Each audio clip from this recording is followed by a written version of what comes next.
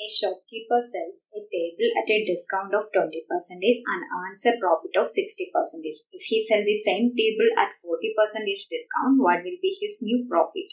Here, consider marked price of this table as 100 rupees.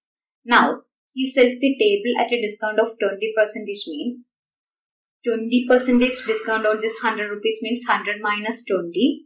80 rupees is the selling price of this table.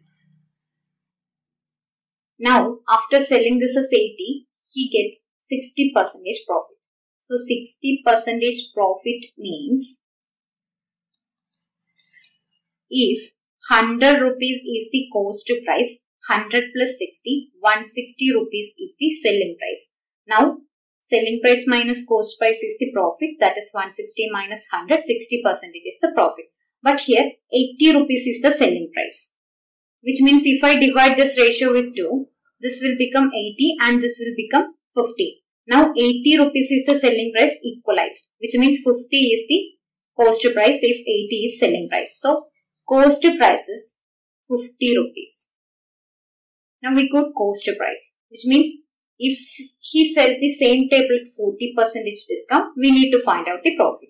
That is 100 rupees is the marked price, and if he give 40% discount, 100 minus 40, 60 rupees is the selling price. And we already know cost price is 50. So, here profit, if he sell it at 40% discount is, sell price minus cost price is 60 minus 50 upon cost price is 50 into 100 is the profit, which is equal to 50 goes 2 times in 100. So, 10 into 2 is 20%. So, profit is 20%. Option A is your answer.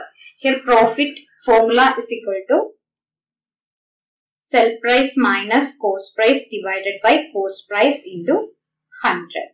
So, this is the profit formula.